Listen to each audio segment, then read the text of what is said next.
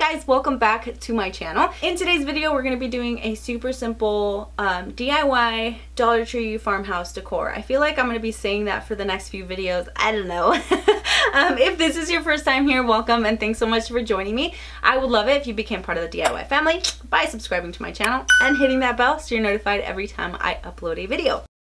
Before I get into the video, you guys, I wanted to show you what's happening here on my channel. So if you look at the top left corner, you're going to see the watch time from subscribers.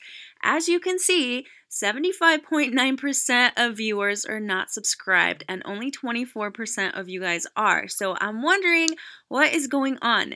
We all know that YouTube has some issues happening, and I also know that YouTube has been unsubscribing some people.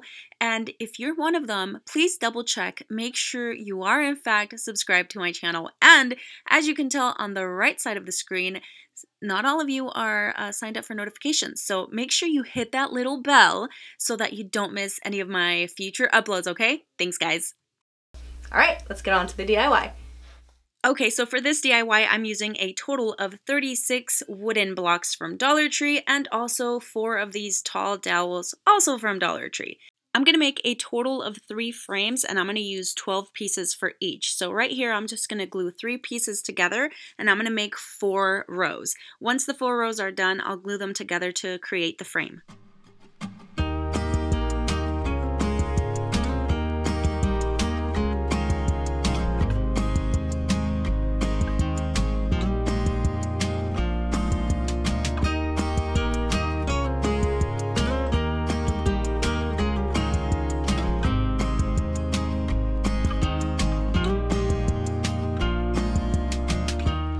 This time of the year, I can't stop asking why I'm struggling to stay.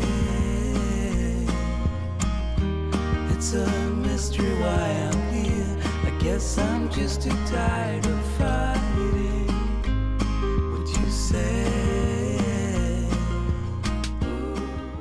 Alright, so once I glued down that foam board base, I'm going to take the dowels and glue them to the very corners. This is actually easier than it looks. Once those are glued, just take your second frame and slide it over the wooden dowels, and you guys decide how high up or down low you want them. Once you figure it out, you can go ahead and trim your dowels and then add the last frame on there and just hot glue it together. I did use my metallic silver spray paint to go over this, and then using this chalkboard paint and my white acrylic paint from Dollar Tree, I just made like a medium dark gray color. Taking some toilet paper, just gently dab it on there to create the look you want. Somebody mentioned that when they tried this, it looked like gray camouflage. So I think the key to it is less is more, and don't be too harsh with the paint so that it actually looks like a galvanized look. Now I'm going to make 2 bars for the utensil holder using some twine and then wrapping it around some of the dowels. It's going to go on the top frame and the bottom frame. It's like this never end. We have to try and keep the mood up. Stay. Alright, so for this one, I took one of these little Christmas tubs. It was like a Merry Christmas, whatever it was. You can kind of see it there. Took the same metallic silver spray paint and the same mixture of the gray color just to give it that galvanized look as well. I may have gotten a little fancy with it and probably botched the end result, but either way, it still looks cute. My love is growing stronger 'cause it's me that I'm fighting. Now that I see what is hiding underneath my skin, and I'm always sorry to bring you with my fault. Yeah, it's me that I'm fighting. Now that I see what is hiding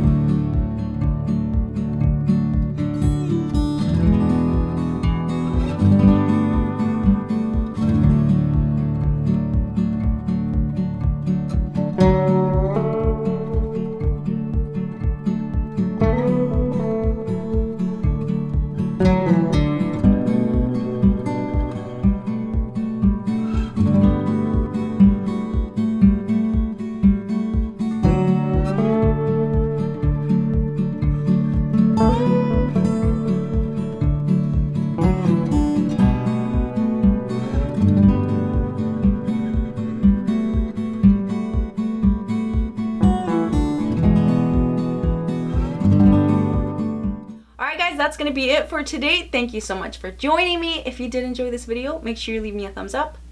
Leave me your comments down below, and I will see you on the next one. Bye.